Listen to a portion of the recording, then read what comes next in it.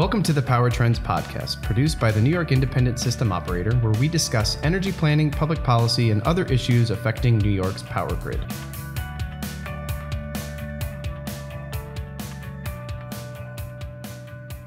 Hello and welcome to another edition of the Power Trends podcast. I'm your host, Kevin Lanahan, Vice President, External Affairs, Corporate Communications at the New York ISO.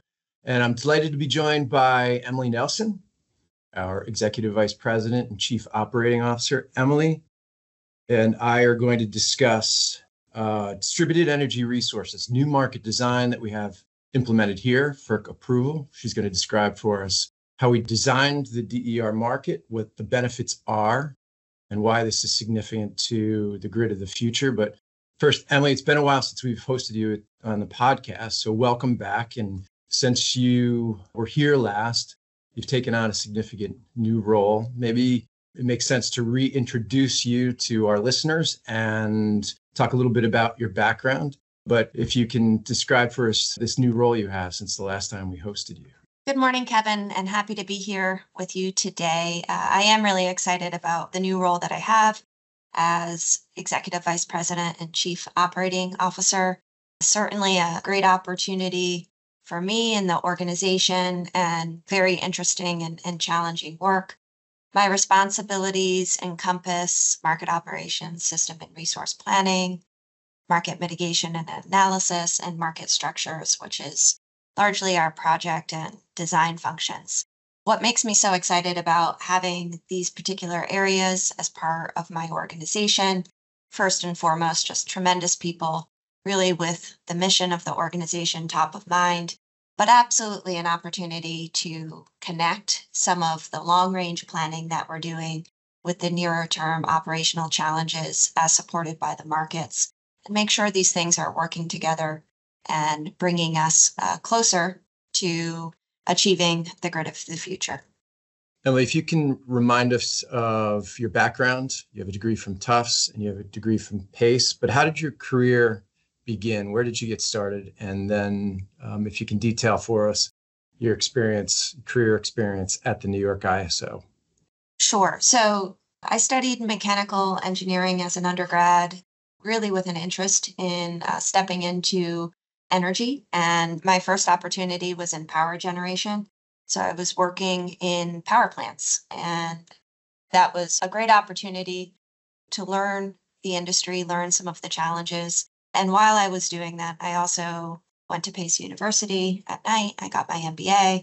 And then pretty early in my career, I started at the New York ISO. That was back in 2004. So 20 years ago now, and started in actually the market mitigation and analysis team, and really worked my way throughout the organization and up in responsibility since that time.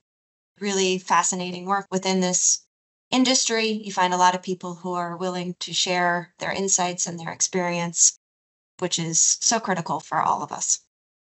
Okay, so the way you describe the new role, it's a combination of planning, disciplines, and operations. And so I think what we're going to talk about here, in one respect, fits neatly into that. Maybe we start with a description of what distributed energy resources are. And if you can tell us what qualifies as a distributed energy resource, and then we can jump into this new market design and why it's important.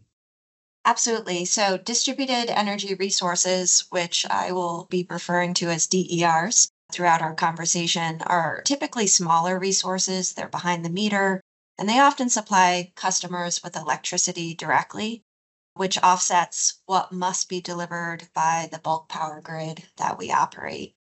Examples of DERs can include solar panels, smaller scale wind, battery storage, fuel cells, demand response, even potentially electric vehicle charging ultimately. Aggregations of these resources can be combined and ultimately dispatched as a single resource. And what this really provides is an additional value stream as they provide grid reliability services. And it provides additional tools and operations to try to meet the reliability function that we're responsible for. So with this new market design, we're incentivizing and encouraging that aggregation of those different resources, and then they're compensated in the marketplace. Maybe talk a little bit how that works. And you mentioned how it helps balance supply and demand, but it also hopefully gives some incentives for these resources to evolve further. That's absolutely right. I mentioned that oftentimes when you think about DERs, they have multiple purposes. So there might be something on their particular site that they're trying to achieve or serve, some local load, for example. But by creating an additional value stream and providing services to the bulk power grid, it's a way to encourage the investment in new technologies. And also, most importantly, for the bulk power system operator for the New York ISO, it's a way to represent these resources, allow them to participate in the markets, really create an opportunity for them to provide grid services. And we're at a juncture in the grid transition where it's really important that we create these opportunities for the multitude of resources and emerging technologies to participate in our wholesale markets and value them for the reliability services that they can bring. You mentioned up front that market design and the aggregation of these resources can help offset some of the fossil fuel-based generation. Maybe let's talk a little bit about that performance. How will we anticipate through these markets how much traditional generation we don't need in real time? I know that there's a lot of behind the meter solar that shaves the peak in summer days like today. How that works in the control room, and then what we anticipate with this market contributing to that kind of an offset. Kevin, you just mentioned behind the meter solar, and it's one of the areas where we've seen significant growth through the past few years. We have an excess of 5,000 megawatts of installed capability with respect to behind the meter solar is something that we've built out our forecast tools to be able to anticipate the overall level of production. That's important. You mentioned conventional resources and how it fits in.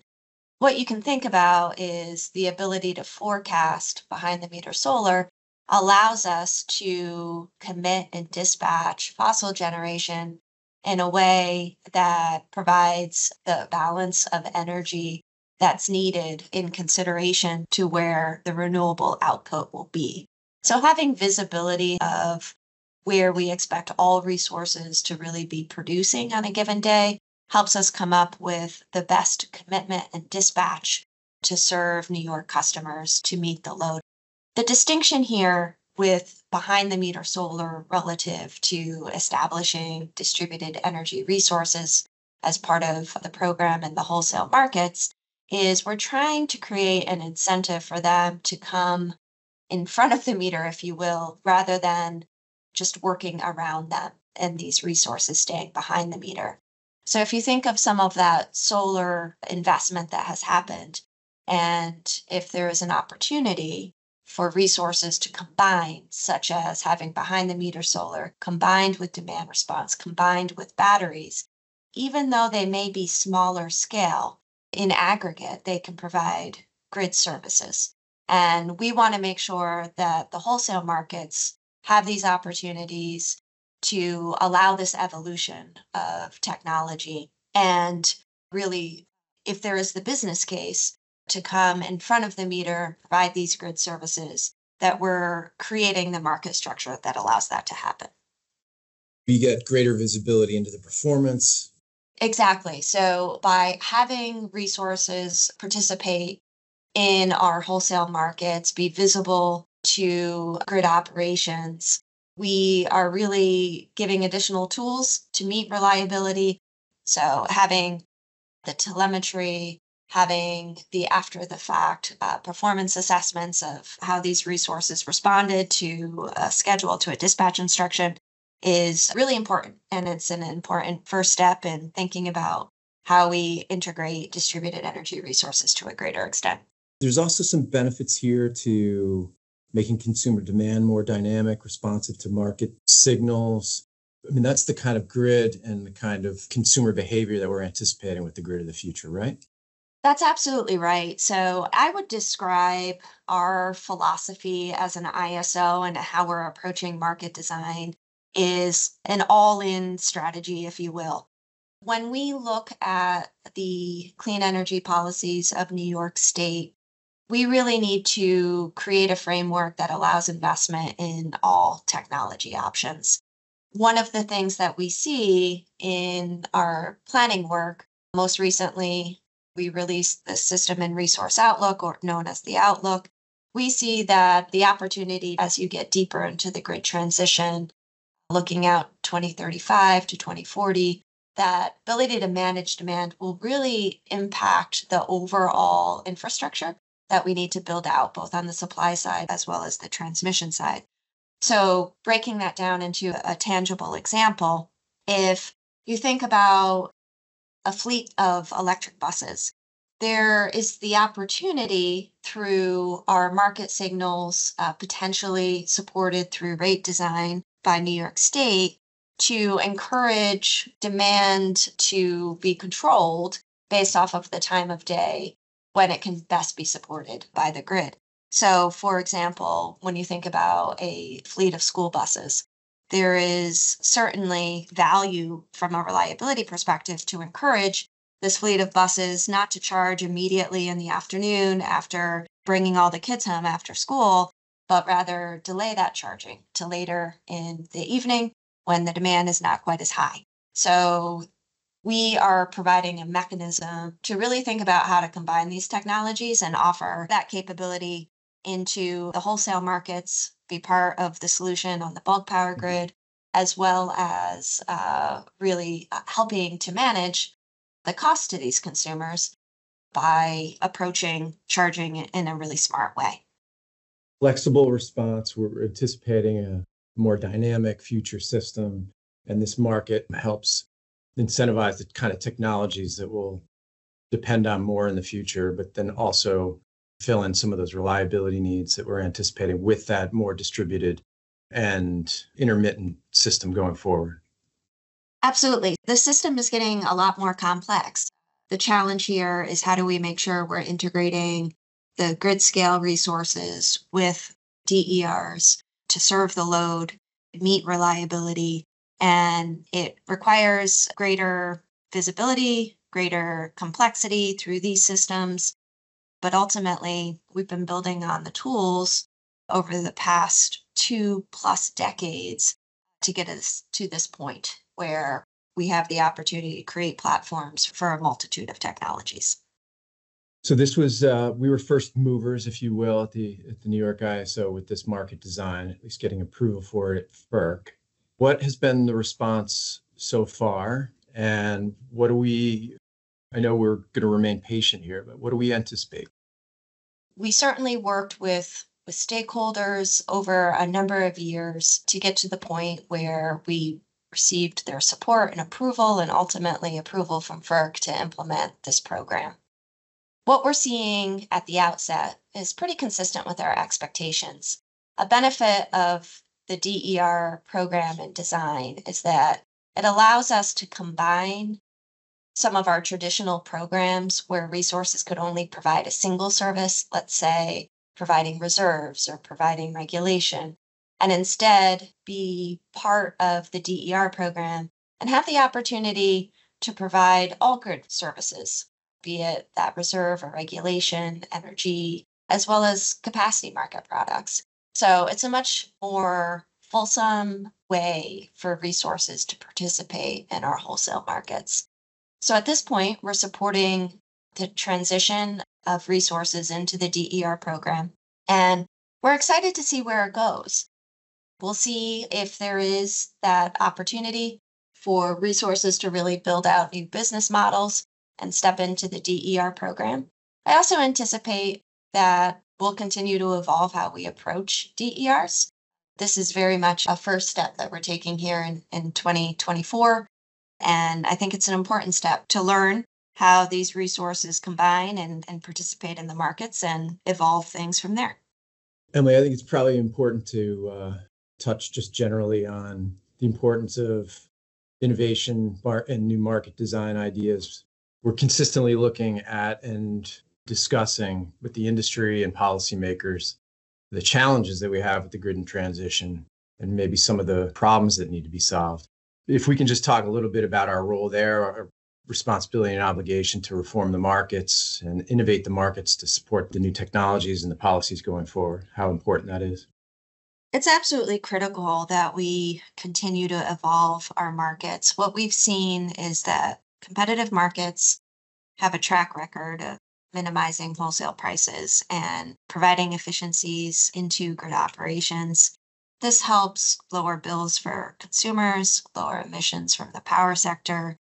And as we've talked about throughout our conversation today, we need a variety of resources to support reliability across a large range of conditions, ultimately to serve customers.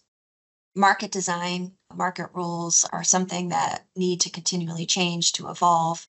And when technology is changing, the urgency of doing that is greater than ever. And that is one of our central responsibilities, is to make sure we're creating platforms through our markets where these technologies can participate and provide reliability value to the grid and be compensated for doing just that. Emilie, I think that's a really good place to end for this conversation, but we appreciate you coming back and spending time with us. Thanks very much. Thank you. Thank you for joining us. As a reminder, the New York Independent System Operator, NYISO for short, is responsible for reliably managing New York's power grid and energy markets and providing independent data to policymakers and the public. For more independent info, please visit the NYISO blog at www.nyiso.com/blog.